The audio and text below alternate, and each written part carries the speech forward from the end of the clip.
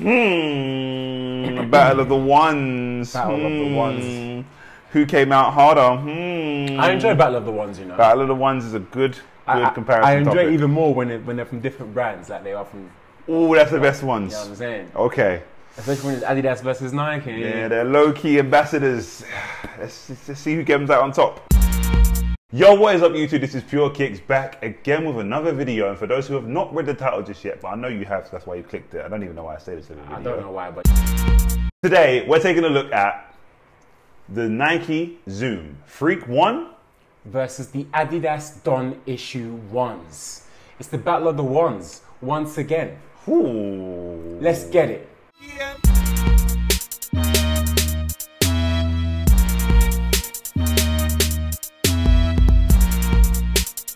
Firstly, massive shout out to the plug, aka Pro Direct Basketball.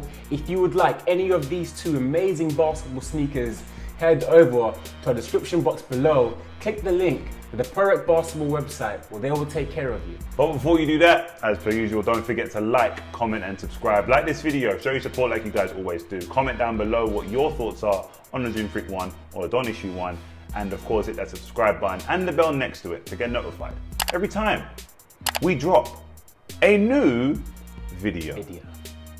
That's lovely. That was a good one. Giannis Antetokounmpo and Donovan Mitchell both now have their first signature shoe with these two respective brands. I mean, the Don Issue 1s, if you haven't seen a performance review, is a decent basketball sneaker. It's up there. It's in the game. It's in the game. It's a shoe made for bouncy guards, Facts. bouncy players, just like the man himself. And the Zoom Freak 1s, again, if you haven't seen a performance review, it's an absolute madness. Yeah, again. Both these players are doing crazy stuff with both these brands, bro. Young boys in the game. It's exciting to see. So without further ado, let's get straight into it. Starting things off with the aesthetics. Now we know it's not performance based, we get that. Yep. But it's low-key the most important one. Now, it is the most important. Which one looks best? I'm going with the Freak 1. I'm going with the Freak 1 too. That's what I thought. Yeah, now it's tough because the Don Issue 1 colorways are sending me. Yeah, 100%. There's 3 or 4 out right now you can cop. All of them are fantastic. My vote wants to go this side, sorry to cut you off, because of the Spider-Man connection. I hear that. And the whole Marvel thing. I do hear that. I do hear that. However, the colorways are now available in the Freak 1. It's sleek, it's sexy, it's to the point, it means business. Come on. It's like coming to America. Come on. Yeah, let's move on. Next up, talking about traction. Now over here in the Don Issue 1s, we have the Spider Leg Man multi-directional modified herringbone traction pattern.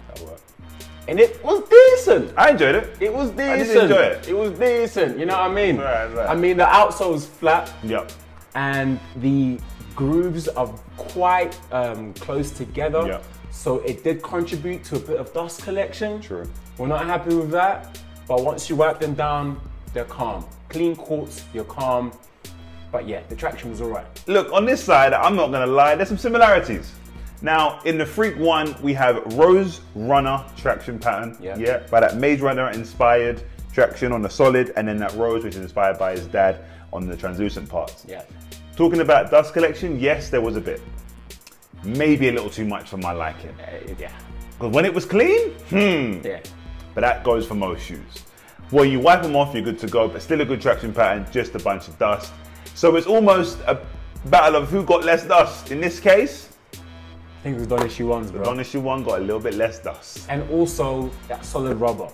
I'll take both of these outdoors as well. I hear that. But I think I'd rather take these ones because of that solid rubber. I feel like they'd last a little longer still. Yeah, I hear that. So that's why the point goes over here as well. Next up, talking about the cushioning. In the Freak 1, we have that Phylon carrier with the double stacked Zoom bag in the heel. Zoom squared. What? Zoom squared. Now, we're not the biggest fans of heel zoom. Heels, don't get me wrong, we don't not like it. We just know that there's 4 foot available. You know what I'm saying? Yeah. But in this shoe, it was cozy. I felt it. The double stack, the Zoom squared did its thing. I felt it was cozy. And the Phylon itself was a little softer than regular as well. So I messed with them a lot. They were cozy. Over here, we have a full-length bounce. I shouldn't even say full-length bounce, because whenever Adidas puts bounce into their shoes, it's always full-length. That's how it is. So we'll just say bounce, all right? Yeah. But the reason I made the point of saying it is full-length, because it is not full length over on that side, Timmy. All right, and that is one of my problems with some Nike basketball shoes, is that I feel like they hold back. I don't know. I don't know why. No, I mean, you've got a little point, a little one. You say it's not that we don't like heel zoom. No, but someone needs to convince me why heel zoom is better than 4-foot zoom, or why some may prefer. I need that convincing. Or just if you can zoom square the thing, why don't you just do full length zoom? Or 4-foot and heel. You've used 2 bags in the heel when you could have used 1 in 1. That's cheeky, Timmy. Come on, bro. Nah, that's kind of cheeky. No, that's a good point. That's a very good point. So the point got to go over here now. With that good point, the point must also head over there. I mean, bounces for the bouncy, bro. Bounces for the bouncy. Bounces for the bouncy. It's good cushioning. It's just great cushioning. Thank you. Throughout. Next up, talking about the materials, or as Timmy likes to say, the materials. Now in both these shoes we have textile mesh, and the Donny shoe ones we have textile mesh with Spider-Man inspired details. I said inspired very loudly because I just messed that up like 6 times just before, okay? And the Zoom Freak ones, we also have textile mesh, but it's a little different. A little bit. A little different. Now, the Spider-Man inspired details is actually an underlay in the Donny shoe ones. So it's almost, you can see it, there's a little white thread underneath the textile mesh. Now it's not quite Spider-Man inspired, but in the Freak one, you've got that same yarn on top. So the underlay becomes an overlay. Don't know what that is. I like them in both. I do. But I prefer them in the Freak. I do. The overlay really made it feel more premium to touch, and it just felt nicer on foot. I felt like they broke in really well. They were super flexible, which you don't really get in textile mesh. They just felt light, breathable, flexible, and that's what you get when you get mesh, but it kind of ticked all 3 of those boxes a little better than the Donny shoe ones. Agreed. All right then. Don't have to fight for that one. I'll take that. So next up, talking about the fit.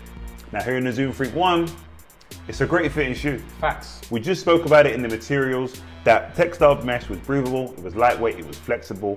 Breaking time was pretty low. The half booty construction made your foot just kind of slip in, and the shoe feel incredible almost straight away. I loved it. It was just close to foot, and it was true to size as well. Can't be mad at that. Can't be mad at that. Can't be mad at that. Over here on this side, we also have a great fitting shoe.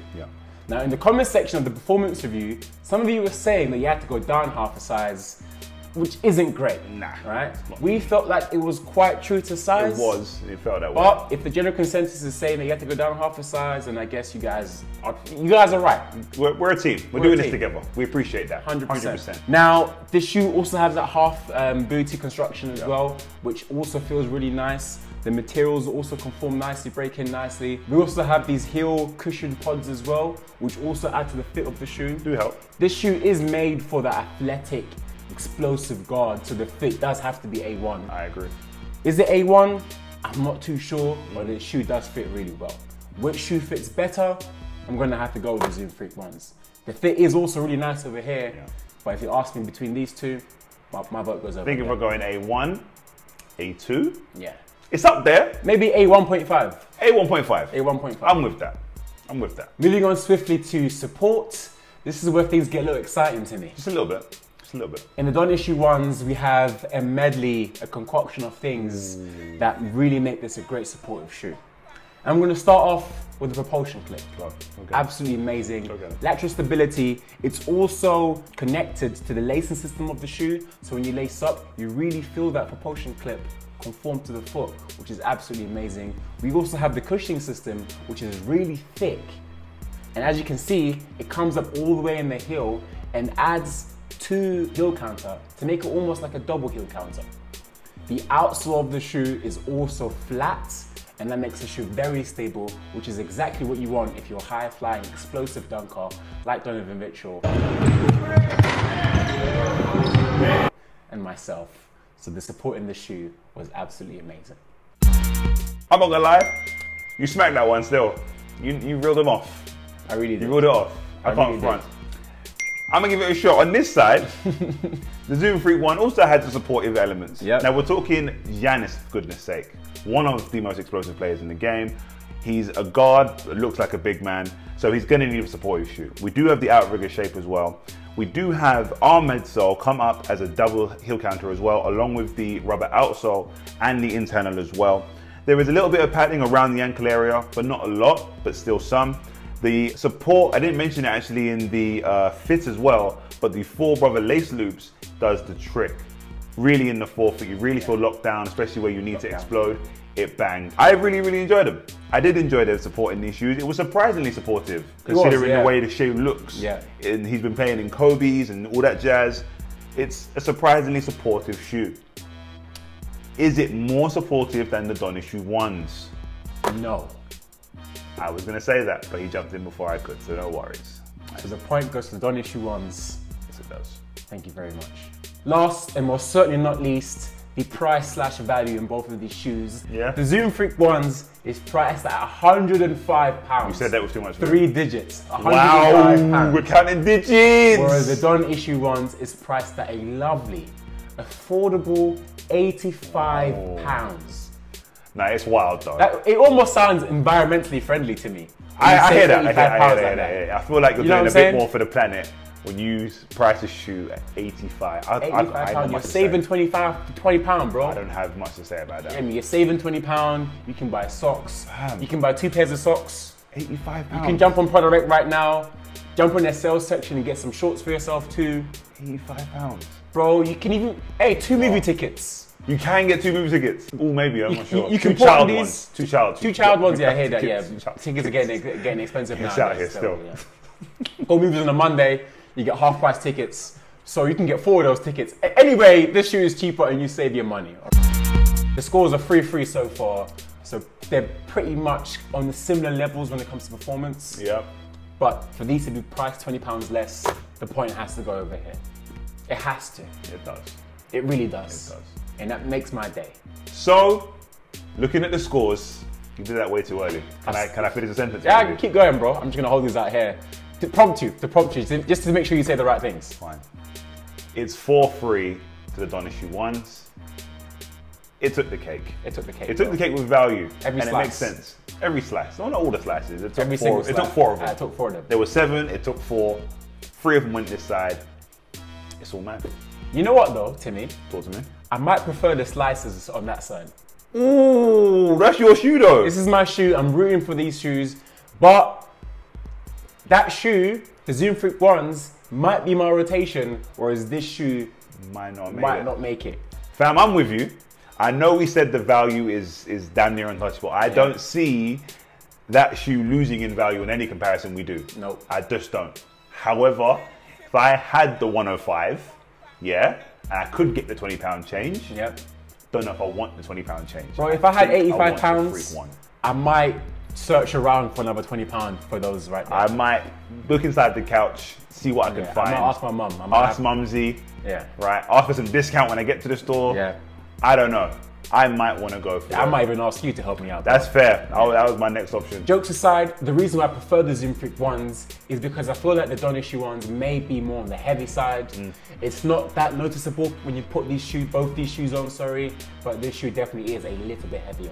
Now, I hear all that, but for me, I just can't get over how comfortable this shoe is. The materials are lovely and the fit is amazing. You combine those two, it just feels great. The Phylon was lovely. The double stacked heel Zoom, yes, they should have put 1 and 1, but they put 2 in the heel, and it did feel comfortable. And I just preferred hooping in them. Like, all in all, I preferred hooping in the Freak one. And I think that just goes to show, the comparisons are there. Yeah. We make them for you guys. We break down everything we can. But at the end of the day, it's all preference.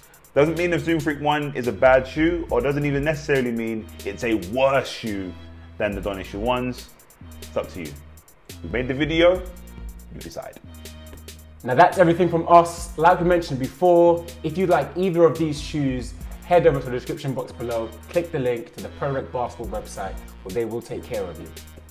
But before you do that, don't forget to like, comment, and subscribe. Like this video, show your support to your boys like you guys always do. Of course, comment down below which shoe you prefer. Is it the Donishu one or is it the Zoom Freak one? Have you tried out both?